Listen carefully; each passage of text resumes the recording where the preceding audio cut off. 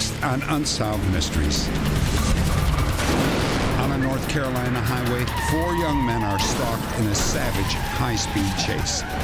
What was the motive for this vicious hit-and-run killing? A forklift crushes the prime suspect in a young woman's disappearance. Was it an accident, suicide, or murder? Nazi leader Rudolf Hess was captured after his plane crashed in Scotland. Or was he? Some experts believe this man was an imposter. And a 7-year-old who has only hours to live is visited by a mysterious boy who seems to bring him back to life. 5 stories of crime, deceit, and intrigue. I'm Dennis Farina, and this is Unsolved Mysteries. Join us.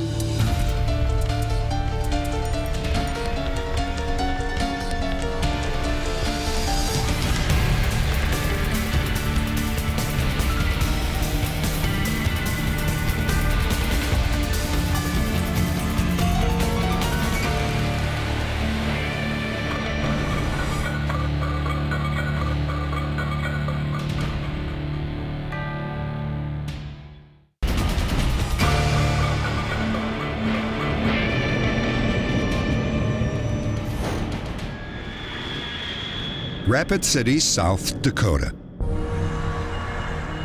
Tom Keeter is a forklift driver at a wood processing plant on the outskirts of town. Just after the morning shift change, his co-workers notice something is wrong. When they reach Tom, they find his head has been crushed beneath the wheels of his forklift. Hurry up, go get the foreman. Tom was 29 when he died. He is survived by his wife Nancy and 2 children. Those are the facts that everyone can agree on. But the cause of his death is still a mystery. Tom's family believes that he was murdered, but the police have a very different theory. Their investigation concluded that Tom loaded the forklift, set it in motion, and then laid down in front of it. But why would Tom kill himself? Police believe that his death may be connected to the mysterious disappearance 4 days earlier of a woman named Tina Marcotte. Connection or coincidence? Well, nobody knows for sure. Tom Keeter and Tina Marcotte were casual friends who once worked for the same company. But one turned up missing, and the other turned up dead. Tina Marcotte worked a late shift on Thursday at Black Hills Molding. Shortly after midnight, she phoned her best friend, Vicki Riddle. I was already asleep and the phone rang and she was very upset. Hello? Vicki, my tire's flat. It's flat. Who is this? It's Tina. Look, I just finished my shift and now my tire is so flat that I can't even drive on it. Just give me a few minutes to get dressed, and then I'll be right there. You know what? Hold on just a second. Somebody just pulled up. Let me go see who this is, okay? Okay, but be careful. So I waited and she went and talked to whoever it was. Hey, you don't have to come. Tom's here and he's gonna give me a ride home. Tom who? You know, Tom. He used to work here. I'll talk to you later. It was the last time anyone spoke to Tina. Bye. Initially, no one even reported her missing. Patrick Gleason, Tina's live-in boyfriend of 11 years and the father of her 3 children, thought that she would soon return. Check who it was. On Saturday morning, Patrick and Tom showed up at Vicki's house. According to Vicki, Tom became defensive when she mentioned Tina's last phone call. As far as I know, you're the only Tom that used to work with her. Tom tried to say I was drunk and went no Tom from Ron. And then I said, well, she said Tom, the one that used to work here. And then we started talking about that, and Tom finally admitted that he was the only Tom that he ever knew that worked there. No. He was just glaring at me and not acting himself. Patrick listened patiently and then asked Tom the obvious question. Tom, just be straight with me. You messing around with my old lady? Oh, man, you know me better than that. That right there didn't seem right to me, because the way Tom was, if you tried to blame him for something that he didn't have anything to do with it, he would have started fighting with me. That's the type of person he was. Patrick and Tom went together to report Tina missing. But when the police went to check on Tina's car, they discovered that the tire had been slashed with a knife. Thursday. It suggested foul play. Black Hills, Molden. After you dropped your friend off following the softball game. My car broke down on the way home. Tom Cooter was asked to come in, and he voluntarily came in to give his story. He denied giving Tina a ride anywhere or even being out there. He stated that he had been at a softball game. He had given a friend a ride home, and his car had broken down, and he had spent approximately 3 or 4 hours fixing his car under a streetlight. But Tom never called his wife to say that he'd been delayed. He finally got home at around 3:30 in the morning. Where were you? The car broke down. Tom's wife, Nancy, told us that when Tom got home that night, that he immediately washed his clothes, which would have included his softball uniform as well as his shoelaces, and that led us to believe that that was suspicious behavior. 3 days after Tina disappeared, the police interviewed Tom at the lumberyard. We found a suspicious stain in your car. Oh, man. The next morning, Tom Keeter was dead. You gotta call somebody. Hurry up, go call the foreman. In my opinion, Tom Cooter took his own life in an attempt to make it look like an accident in order for his family to receive some sort of benefits. I believe that Tom was very overwhelmed as to what was taking place, and he needed a way out. Tom's wife, Nancy, disagrees. Tom wouldn't do that. He wouldn't leave me and the kids. He would not do that. I won't ever believe that. Nancy is convinced that someone attacked Tom in the lumberyard and then crushed him under his own forklift. I believe he was murdered. I just wish the police would investigate this more instead of closing my husband's case, because there are leads in this case, and I don't believe they followed up on him. There were no drag marks to indicate that anybody had drug him. He weighed approximately 200 pounds. It would have been difficult to carry him. And there was no signs of a struggle in the area. So in my opinion, that I don't believe the murder theory. But the police do believe that Tom murdered Tina Marcotte. They think that on the night Tina disappeared, Tom showed up outside of her office. I believe that Tina's tire was intentionally slashed in order to keep her from leaving the place. I don't believe that Tom's appearance out there at 12:30 was coincidence. I think that was planned. It's Tina. Look, I just finished my shift, and now my tire is so flat that I can't even... I think Tom was out there waiting for her when she got off of work. The only thing that really failed in the whole plan was that she was on the phone when he drove up. Great, thanks. According to the police theory, Tom made sexual advances towards Tina. When he was rejected, he became enraged and killed her. So what are you doing over here? They have no evidence or anything to leak Tom into Tina's disappearance.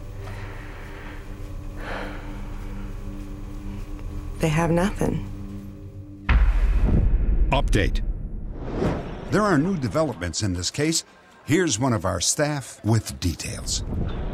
4.5 years after Tom Keeter's death, his wife finally received insurance death benefits. A judge ruled there was not enough evidence to prove that Tom had committed suicide. 16 months after Tina Marcotte disappeared, her body was found under a woodpile at Tom's workplace. She had been hit on the head with a blunt object. Detectives continued to investigate this case for the next 8 years. They now consider the case closed. Up next, Adolf Hitler's second-in-command spent 40 years in a prison, but some say that he was an imposter.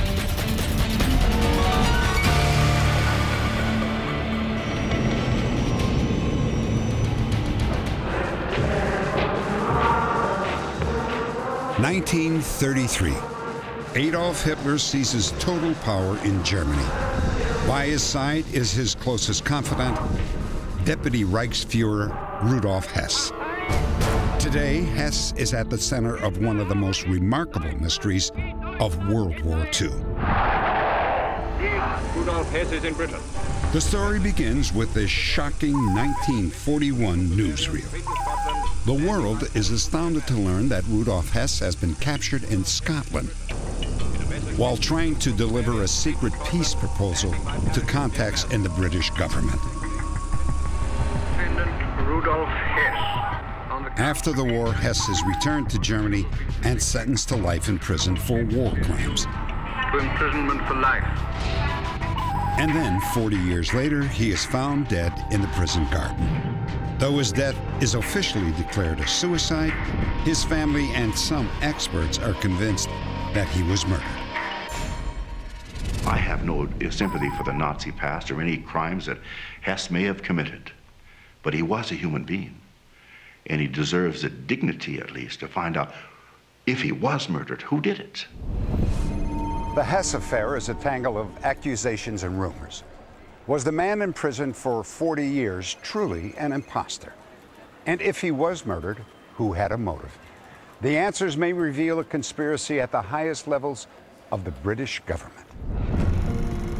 The man called Rudolf Hess was incarcerated in Berlin's Spandau prison from 1947 until his death in 1987. He was a loner and made no friends. In 1973, British surgeon Hugh Thomas did a full physical examination of Hess. He expected to find scars from the severe bullet wounds that Hess had received in the First World War. There were no scars, no bullet wounds, nor was there any evidence of an operation. They're not things that you can miss. So I'm left with a situation whereby a man has total evidence in surgical terms of no wounding and total evidence in documentary terms of such wounding. It can't be the same man.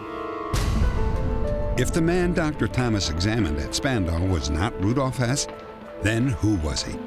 The answer may lie in a series of events that took place in May of 1941. On May 10th, Rudolf Hess told his wife that he planned to fly to Berlin for a critical meeting.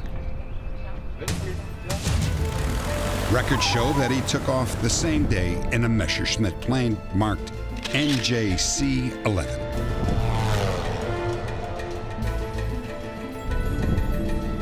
He was tracked by German radar and defense controllers right across Germany and across occupied Europe, and just after 7:30 that evening was lost to German radar going north over the North Sea. 4.5 hours after Rudolf Hess left Germany, a lone Messerschmitt was picked up on British radar, heading towards Scotland.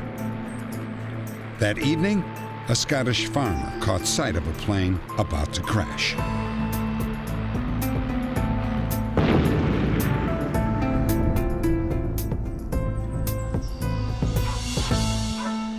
Right, pal, hands up. The pilot said his name was Alfred Horn. He asked for a meeting with the Duke of Hamilton, a member of the British Parliament who lived in the area.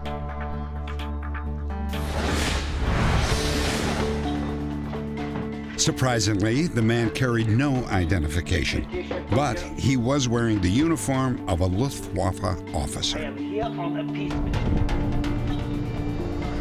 The next morning, a meeting was arranged with the Duke of Hamilton, then an officer in the Royal Air Force. As you were, gentlemen. Hamilton had met Hess briefly years before, and he was convinced that this man was Hess. But some historians disagree. They believe that Hitler and other members of the Nazi elite used doubles for security reasons, and that a double was used to impersonate Hess on the flight to Scotland. Photographs taken upon Hess's departure support this theory. They appear to show a different plane from the one that crash-landed in Scotland. The plane that took off in Germany was marked NJC-11. The plane that landed in Scotland was marked on the side of the fuselage VJ or NJ-OQ, a totally different plane. British researchers know that that aircraft was based at a fighter airfield in northern Denmark called Aalborg. It was tracked in from that direction, and there really seems no reason to doubt that it came from Denmark rather than Germany. And there is more evidence that the real Hess was replaced by a double.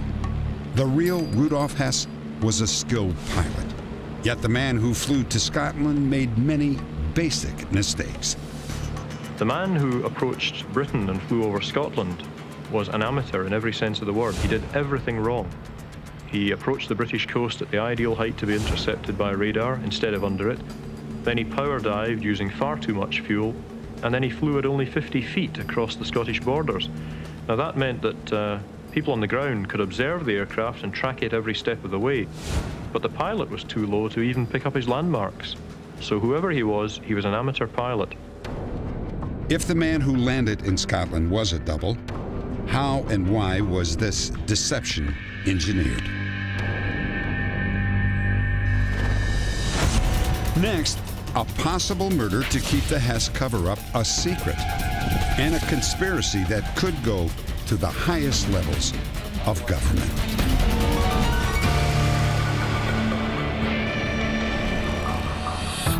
During World War II, a man claiming to be Nazi leader Rudolf Hess was captured in Scotland. He died in prison 46 years later.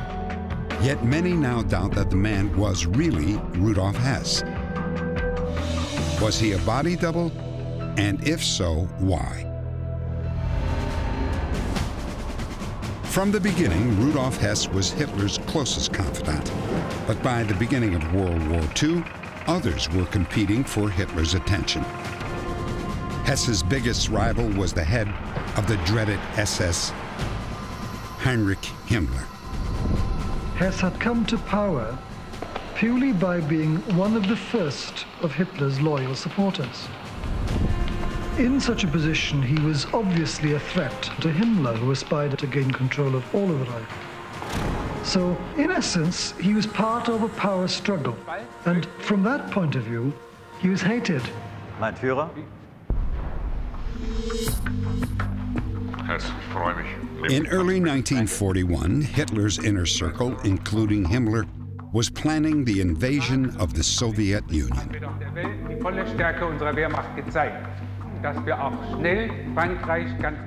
Hess argued that Germany should make a secret peace with England before this attack, but Himmler may have been a step ahead of him. Himmler may have recruited a body double for Hess and waited for a chance to replace him.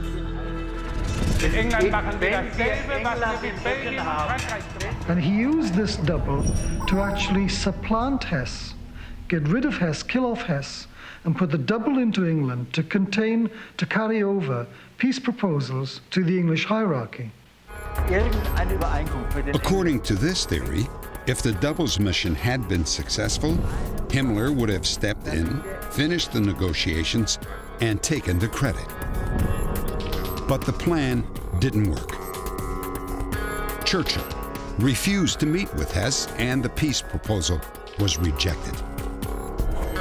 Despondent, Hess attempted suicide a few days later. And then he claimed amnesia and refused to answer any questions from investigators and psychiatrists. Rudolf Hess.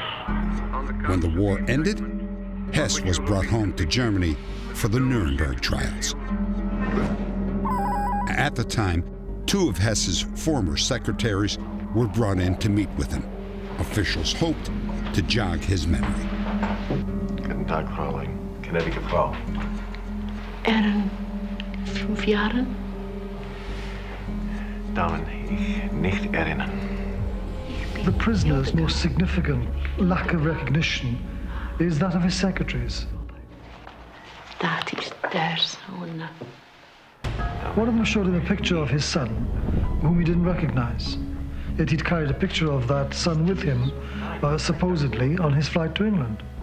So the man was behaving in a very bizarre fashion. Kijken Sie fort, bitte.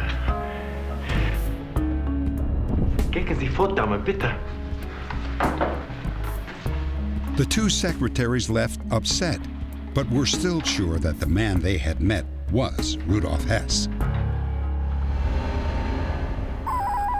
Hess was sentenced to life imprisonment in a converted fortress in West Berlin. His new home was to be jointly administered by the United States, Britain, France, and the Soviet Union. One by one, Spandau's 6 other Nazi prisoners died or were released, but Rudolf Hess had his freedom blocked by a Soviet veto. For the last 11 years of his life, he was Spandau's only prisoner at a cost of over $1 million per year.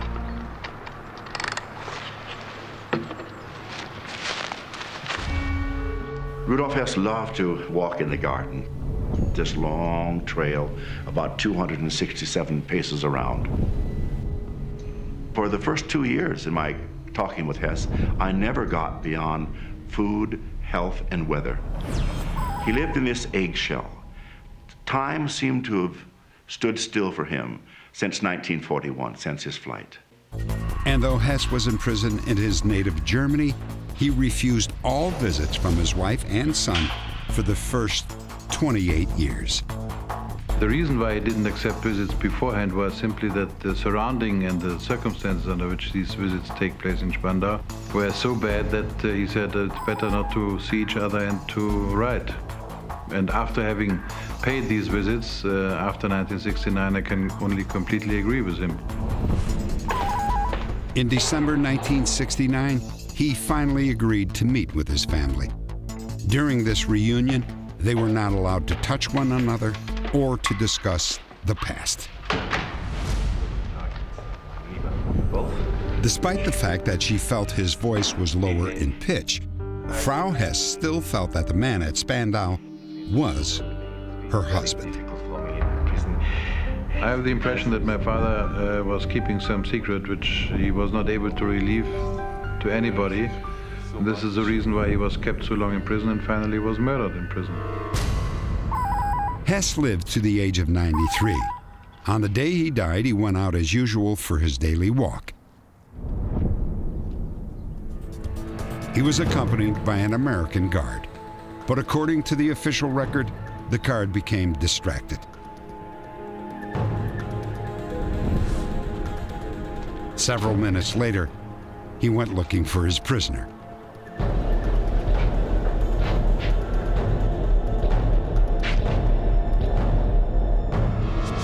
He found Hess lying on the floor of a garden shed with a thick electrical cord wrapped around his neck.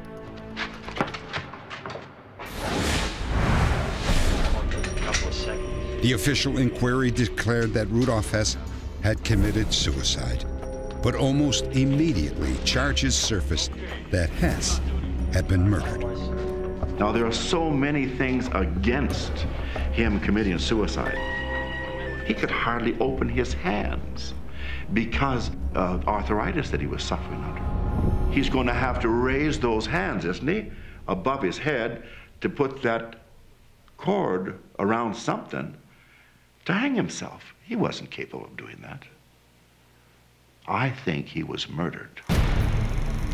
Disturbingly, the cable that was actually used to murder him was the first thing to be destroyed on the specific orders of the British military governor.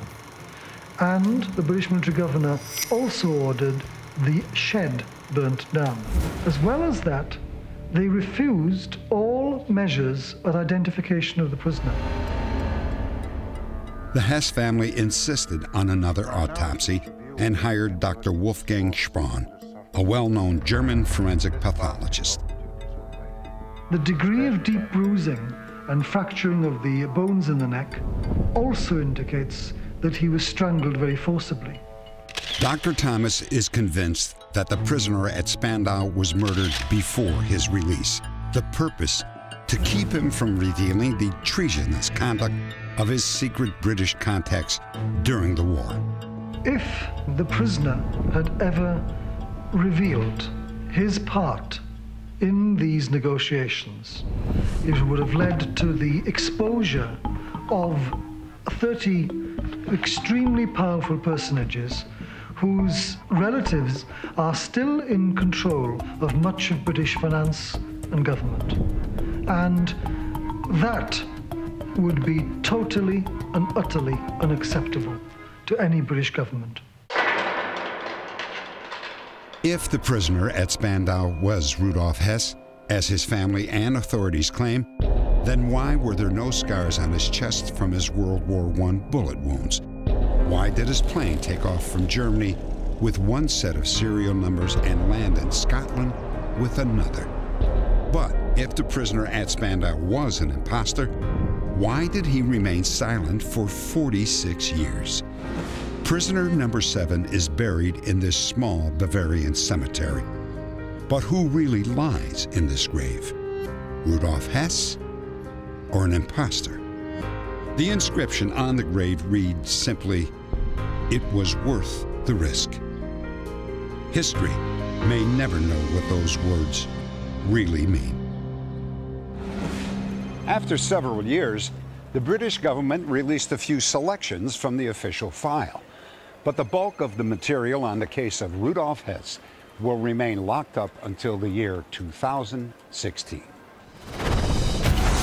Coming up, a high-speed assault leaves one man dead and 3 others badly injured.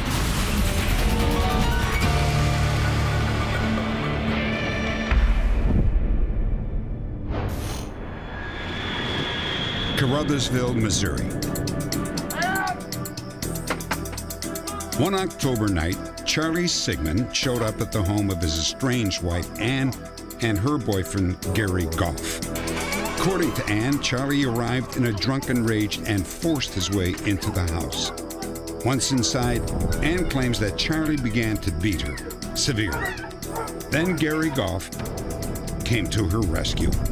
Despite having a broken arm, Gary fought with Charlie and then shot him 7 times. Charlie died before police arrived. He was yelling. During questioning by police, Ann and Gary claimed that the shooting was in self-defense. No charges were filed and the 2 were released. But authorities were still suspicious of Ann Sigmund and Gary Goff. They continued to investigate. Finally, they convinced one of Sigmund's friends to wear a hidden microphone. I will wait until tomorrow, and then I'll call. She had, in talking with Miss Sigmund, had told her she was fixing to go to the police.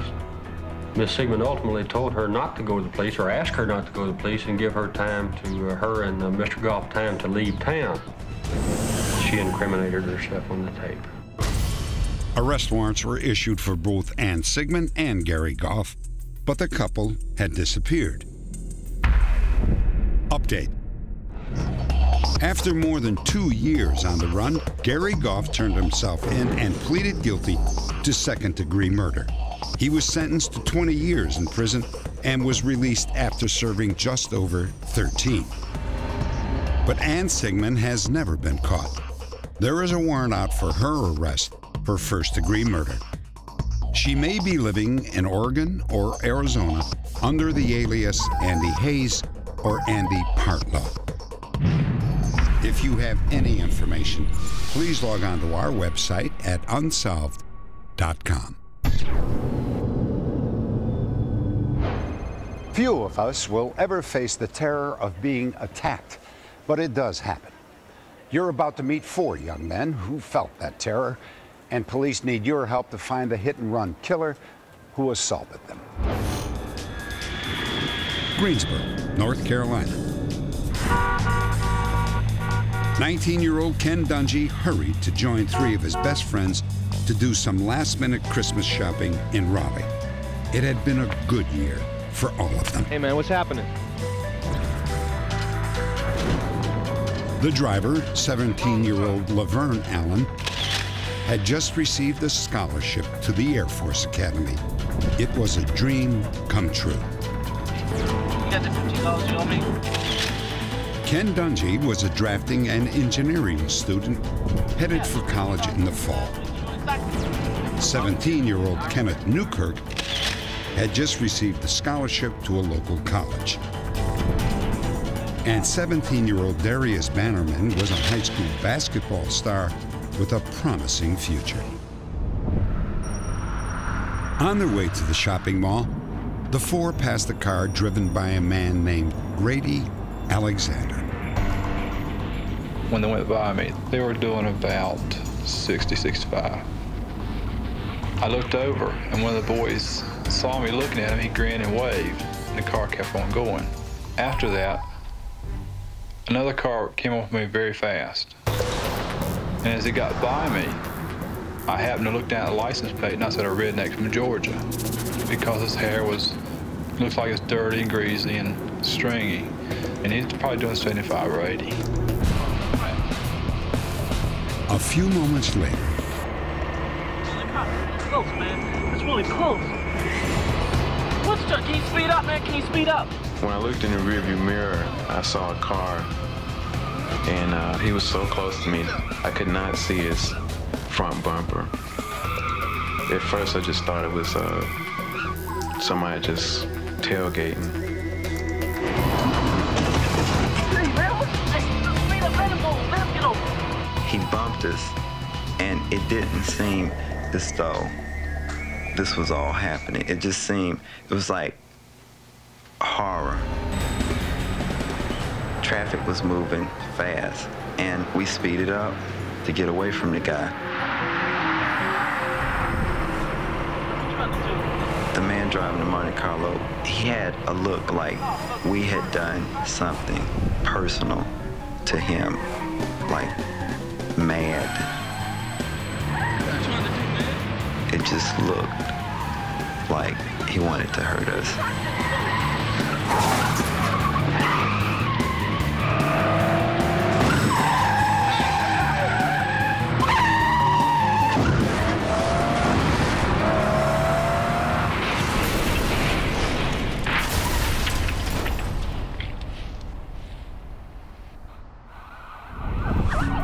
Minutes later, police and paramedics arrived at the accident site.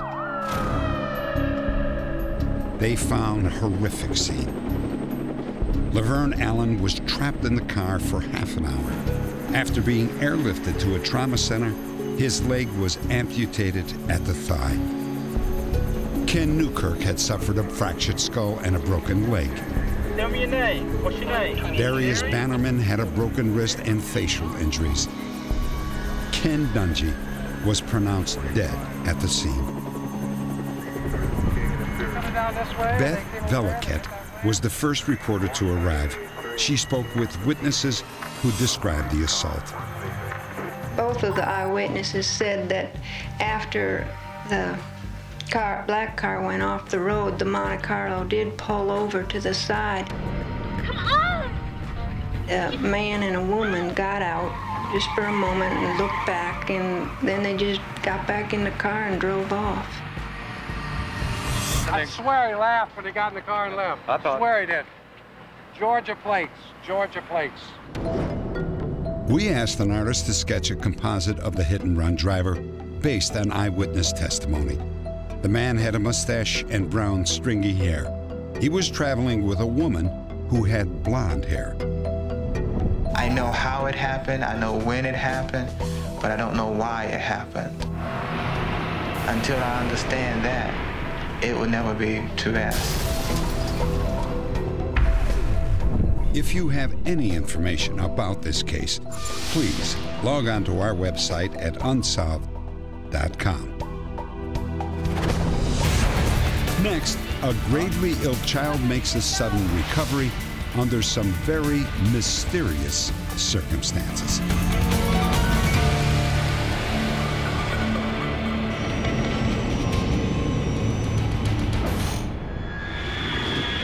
Philadelphia, Pennsylvania.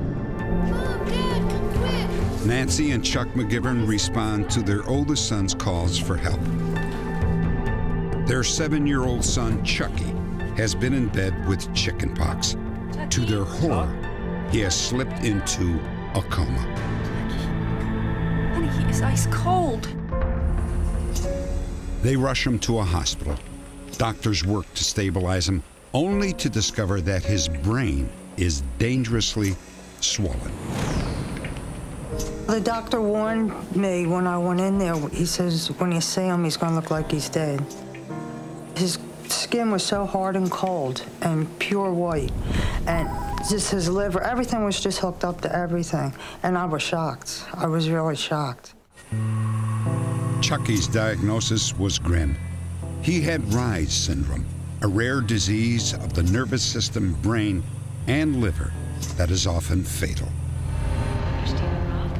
Nancy and Chuck were soon joined by other family members, some of whom brought religious medals for comfort and healing. Nancy's cousin gave her a medallion from the robe of St. John Newman, the patron saint of vocations. Remember when I was in that car crash in Italy? This was in my pocket, and I swear it saved my life. John Newman was a beloved Catholic priest and the bishop of Philadelphia in the mid-19th century. After his death, people began praying to him for blessings, and many healing miracles were attributed to him. So many that in 1977, John Newman was declared the first American male saint. Nancy was willing to try anything to save her son. She pinned several medals, including the one showing John Newman, to Chucky's pillow.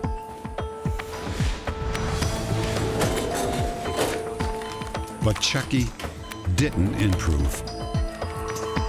After a day or two, like, his lungs collapsed. Pneumonia set in, and there was 2 nurses, and they didn't know I was there. In the room, they were behind this door there, and when I came in, I heard them say, "He's not going to make it." Chucky's parents could do nothing but hope. And then the next morning, Chucky's father had an odd encounter in the hospital waiting room. It was like 11 o'clock or something like that. And I was watching TV, and all of a sudden this little boy walks in. He looks at everybody in the room, and he stares at me. I'm staring at him thinking, you know, I mean, his parents are going to come in next. And I'm wondering why is he by himself? And he just walked out. So later that day, the nurse comes up and says, "So we had a little incident. We don't want you to get worried, but a little boy came to visit Chucky." I came to see Chucky. How did you get in here? I only wanted to see Chucky. Wait, come back here. Wait a second. Excuse me, man.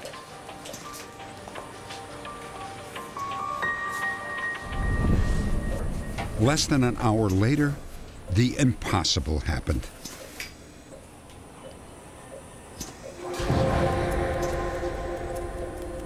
Chucky?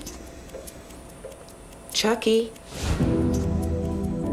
To his parents, it was a miracle. Within hours, Chucky would be awake and off life support. Chucky.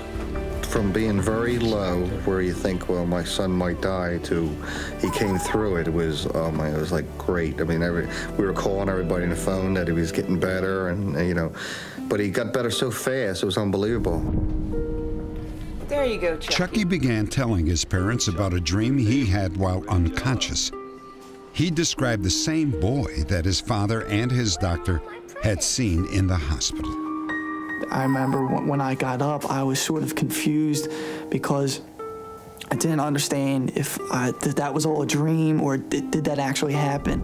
Well, there were lots of kids in the room giving me presents, and you and Dad were here too.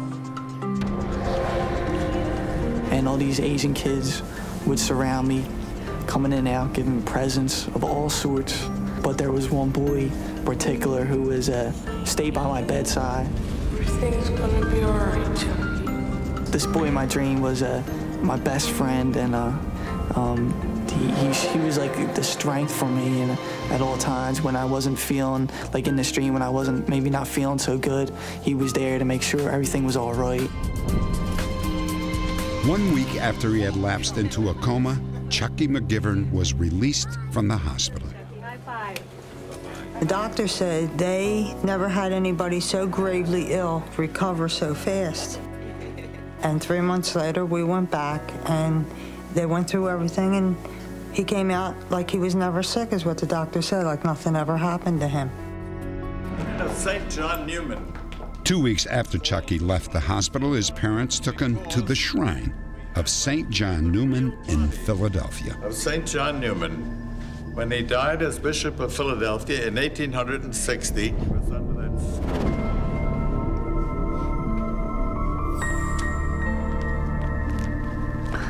What is it, honey? That was my best friend in my dream in the hospital. Are you sure? Yeah, I'm sure. That's him. The McGiverns were amazed when they realized that the portrait was of St. John Newman as a boy. I was so taken back. Then I started thinking, it really hit me that something happened here. That St. John Newman interceded for him in some way. There was some kind of a connection there. Yeah, I'm sure. It's hard to believe. I don't know why. He's just like any other kid at his age. But there must be a reason for it. I don't know. The reason why St. John Newman came to my aid, I have no idea. That's something I'll never be able to explain. But I know like St. John Newman will always like be there for me, which is always good. You know, I know he'll always be like near my side.